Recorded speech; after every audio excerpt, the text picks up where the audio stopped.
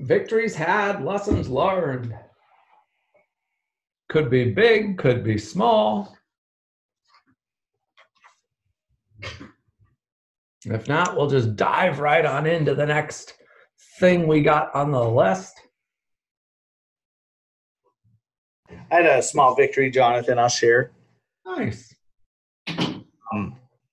It was just a lot of the preconceived notions of what a realtor was supposed to be in certain price points was admonished after doing this. And as I sent you or did the post the other day, formula doesn't need to just fit open houses, because I took a different route. I wasn't having super success right off the bat with getting agents to let me do open houses for them.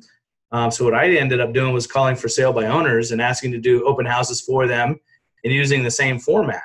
And what ended up happening is I got a lead from buyers and I got the owner to want to list with me. So it's kind of like a two-part deal. So it doesn't have to just be in one, thought outside the box if I was running into some issue.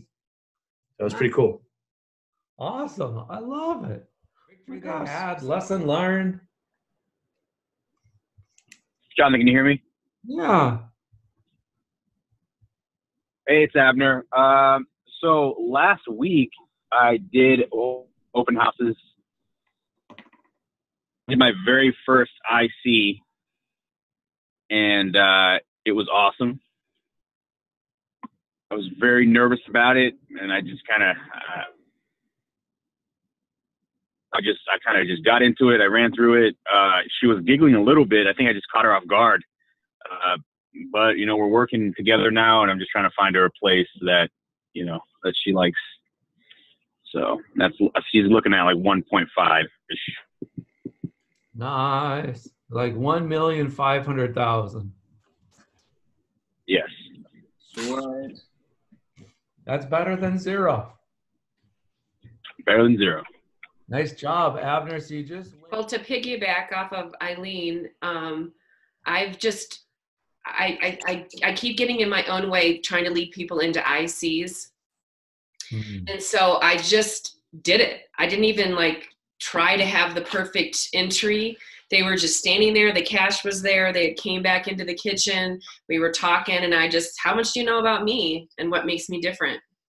And it just felt so good to just go right into it. And they listened to the whole thing. I was like, oh my gosh, I've made this way harder than it is.